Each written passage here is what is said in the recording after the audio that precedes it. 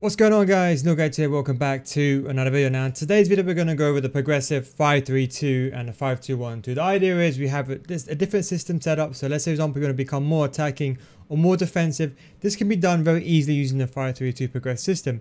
In case you guys don't know, this is kind of the 3-3-4.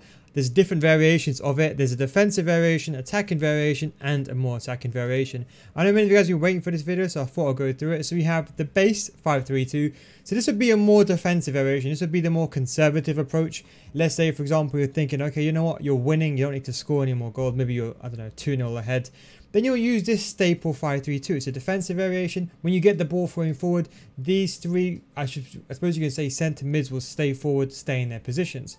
But what if, for example, if you go into a game and maybe you want to go attacking, maybe it's 0-0 and the game just starting, you want to go to a more attacking variation. So this one is a bit of change. I'll explain it in a second. And this one we have, one the centre mids on balance and one them on get forward. So again, we're changing the system again. So let's say, for example, it's 0-0. Maybe you're 1-0 down. You don't want to go too attacking. So maybe you have a system where one of your centre mids gets forward all the time and then one of them just stays on balance to make yourself even more attacking.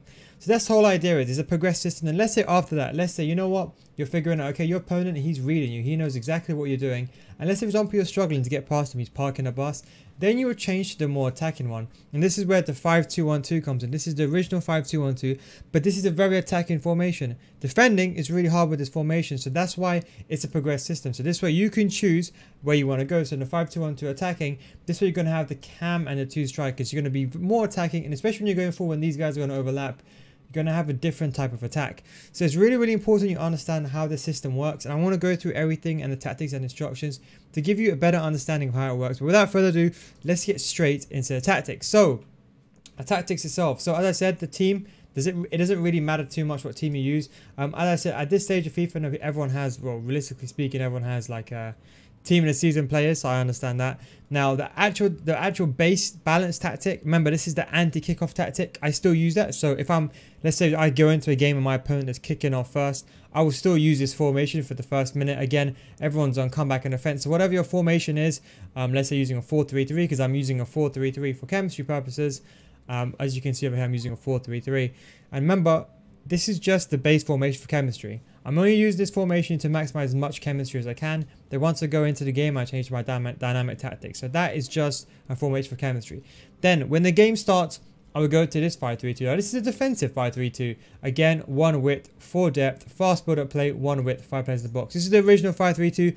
You saw this video yesterday. And as you can see, it's a conservative approach. We've got the left back and the right back on stay back while attacking. Again, how it turns into a 3-3-4, you guys know it. These guys go forward using the D-pad tactics. You've seen that yesterday. If you haven't seen that video, go check that out on my channel yesterday. By the way, I do stream on twitch.tv/NealGuides. If you want to see me stream this weekend league, make sure to follow me on twitch.tv/NealGuides. Link will be in the description and the comment section down below. But anyway, yeah, so 3 centre mids all on stay back while attacking. So this is a more conservative approach. Let's say, for example, you want to kind of go down the wing with your right back and you want to work the ball inwards, use your 3 centimeters to pass the ball around and pass the ball to your striker and do like a fake shot and score. That's the way you can do it. So this is the formation you would start with. Then let's say, for example, you go 1-0 down. It's 30 minutes. You're still using this formation, but you're like, you know what? You need to go more attacking. You've got too many players staying back. Your opponent is now parking the bus because he's 1-0 ahead. So you need a more attacking formation. Then you'll change to this 5-3-2. Now, it's basically the same. We've increased the width just a little bit more, just to spread our players out a little bit more when we're attacking. The defensive approach is still the same, but the most important thing now is we have one that plays on balance and one that plays on get forward. Now, if you have someone who's got a bad work rate, let's say, for example, let's say he's low-high or high-low, and let's say, for example, let's say like Makaleli, for example, he's got low attack and high defensive. You want him to get forward. If you leave him on balance, he's probably still going to roam around the defensive region. So in order to override those work rates, we're going to put this guy on get forward. So what happens is this guy is literally just going to go forward. So when he is attacking, he's going to kind of roam around, like, go forward, sometimes go to a strike position. So again, your most attacking centre mid, you'll put him here. So in this situation, I put Aubameyang here. As I said, you can alter your team to however you would like here. And don't worry about Blanc.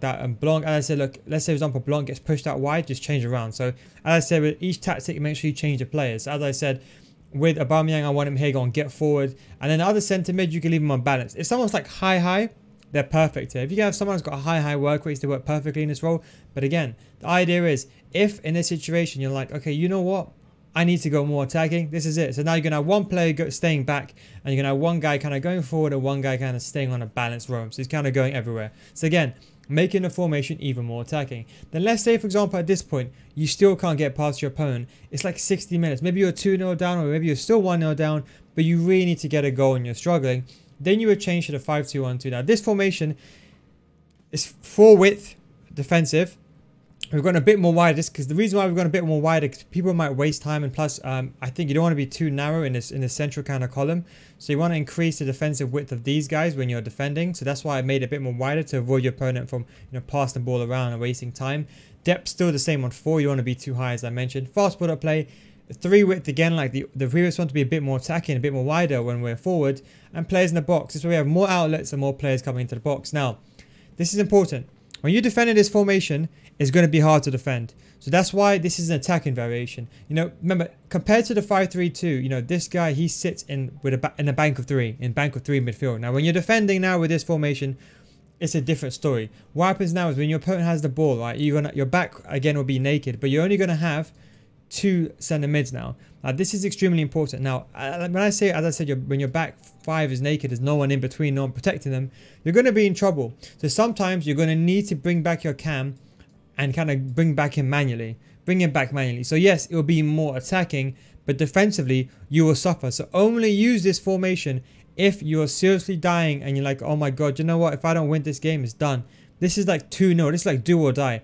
In my opinion, this 5-3-2 defensive is more than enough to attack. You're already attacking in a 3-3-4. Over here, you're attacking like a 3-1-7. If my maths is correct there, maybe probably probably not. But you get the point I'm trying to say. You get that extra 2 players going forward over there. So the 3-1-6, should I say 3-1-6, the correct terminology? Yes, 3-1-6. This should be enough to attack. If you really can't, unless, for example, you need that cam player to act as an extra striker, because don't forget, many people are using a 4-4-2 or 4-1-2-1-2 or 4-2-3-1. The way it's going to be lined up, you're going to have, your cam in between his cam and his CDM. So that would be a good link-up player. But again, only use this formation if you are losing 2-0 and you need to get back into the game. Let's say at this stage you're thinking, okay, you know what? I got 1 goal back. Maybe it's 2-2. It might be worth changing to the 5-3-2. Again, it's better to be safe and be conservative with the 3 center mids. That way when you're defending, you'll be more stable. So yes, it can be more attacking, but it's only good to use this formation when you're losing. Again, key thing is when you're losing. So then you'll change to this formation. Now the question I always get asked is, well, what if I'm losing in 80 minutes, 85 minutes, I don't know, let's say 75 minutes, you're 2-0 down, you need to get a goal. Well, you see, you can't use a team press with this formation. I'll explain to you why. You see, the problem is with this formation is, as I mentioned last video, you got no wide players. So just imagine this setup. Imagine you're defending like this in this system, in this 5-2-1-2. Not only you're going to have a gap over here, a massive gap where your centre mid is not covering in a 4-1-2-1-2, but the problem is that your opponent gets lobbed the ball from fullback to fullback, and there's nothing you can do about it, because the left back and right back, they're going to be sitting back when you're defending in a 5-defender formation. So your opponent can just legit run up and down here, up and down, lob the ball, run up and down, lob the ball. This is something you don't want to put yourself in. So yeah, again, it's an attacking formation, but if you're at a situation where you need to get the game, the game back into get yourself back into the game, should I say, you'll use team press.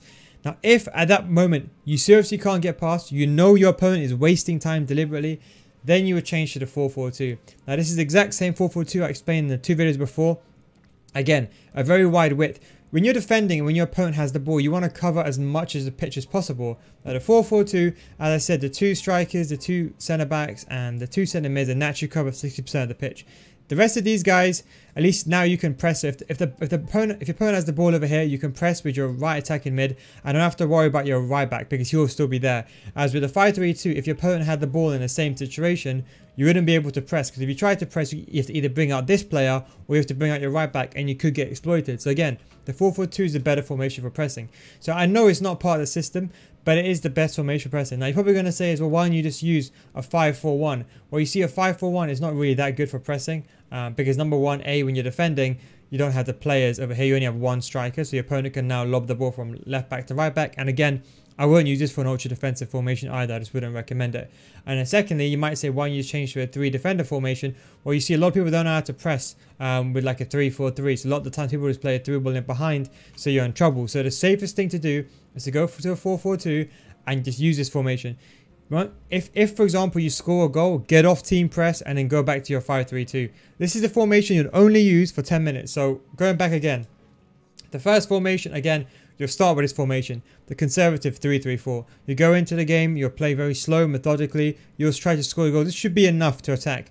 At that point, let's say you're really worrying, like, oh my god, I need to get a goal, I don't want to let this go to extra time, whatever. Then you can go to the 5-3-2.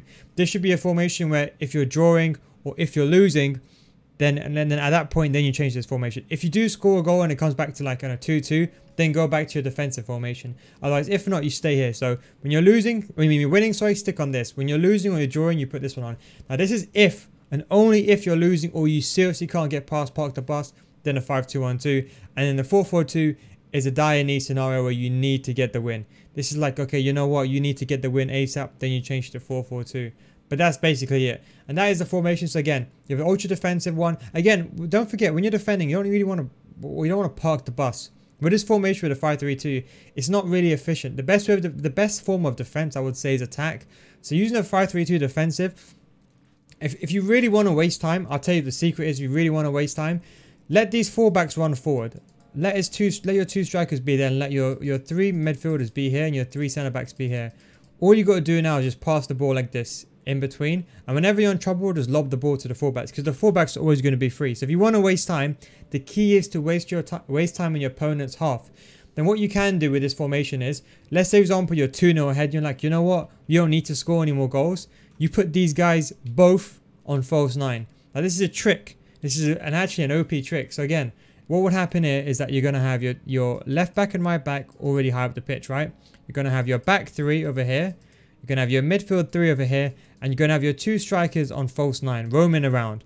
So this way you're going to have so many passing options, but you see your opponent still has to park the bus because the left back and right back are so far high up the pitch. So yes, you'll have no one in the middle in theory when the player's out of position, but you can always lob the ball to these guys. So you're always going to have passing options. This is a good way of wasting time. Remember, the best way to waste time is in your opponent's half, not in your own half. But anyway guys, that is the progressive tactics, for the 5-3-2, as I mentioned. As I said, you want to balance.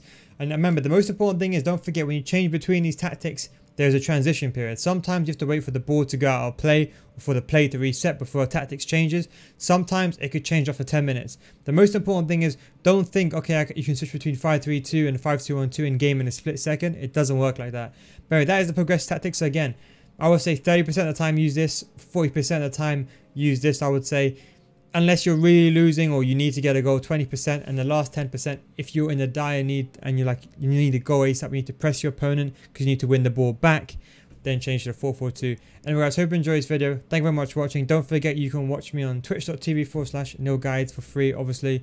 Link will be in the description, so I'll let you know when I'm streaming. Thank you very much for watching. Take it easy and I'll catch you next time. Peace out, boys.